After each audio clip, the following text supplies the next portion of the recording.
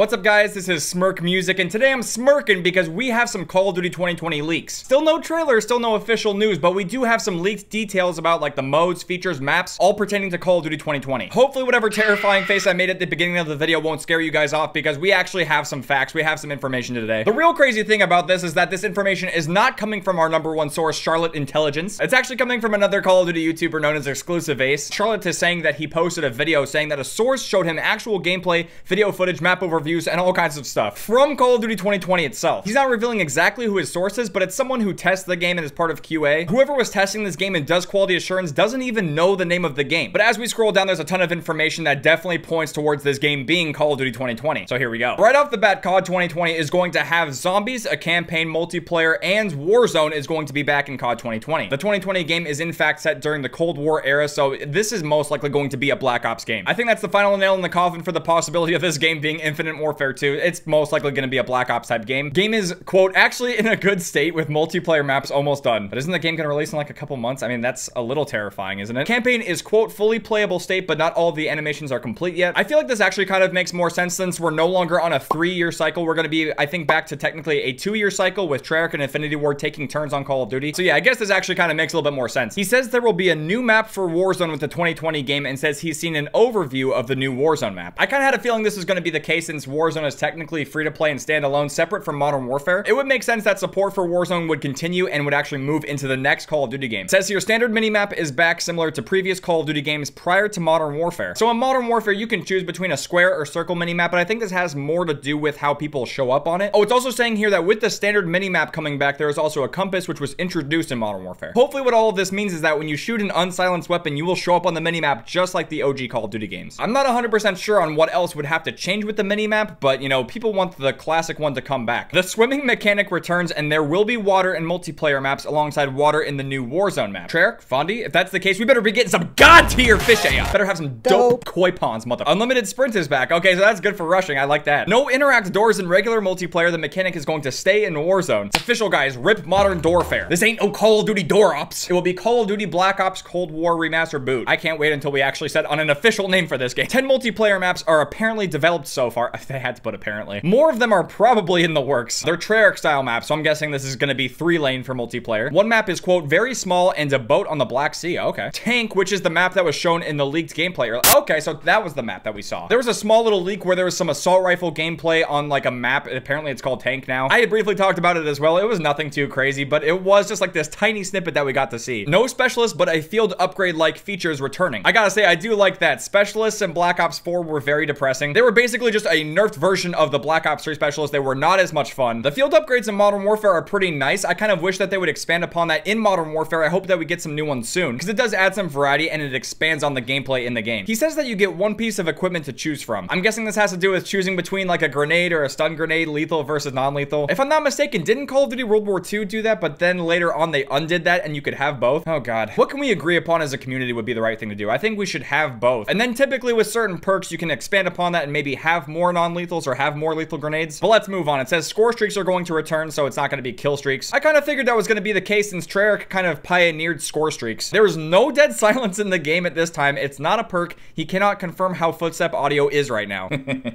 I feel like the topic of footsteps and having dead silence is one of the most controversial things when it comes to the gameplay. Because with Modern Warfare, if your footsteps are too loud, people are going to be like, well, I can't move around the map because everyone can hear me, so then I'm going to camp. But Modern Warfare has dead silence, so you can basically move around the map without making any noise and still rush around and be stealthy. And it does work pretty well. For the most part, people aren't going to be able to hear you unless they blast their eardrums in their headset. If you're watching this and you're one of those people, you need to calm the f down, because this whole kind of conversation here drives people insane. Footstep audio is very tricky. There should be some kind of like baseline footstep audio and then potentially a perk that can silence it and then a perk that can raise the sound of it for enemies. But as far as it goes for how loud the feet are, that is a very hard balance to master. And given Treyarch's track record, there is most likely going to be some form of dead silence in the game. Just not at the moment. 150 health, similar to Black Ops 4, but it has auto heal. Okay. Yikes, I don't know how to feel about that one.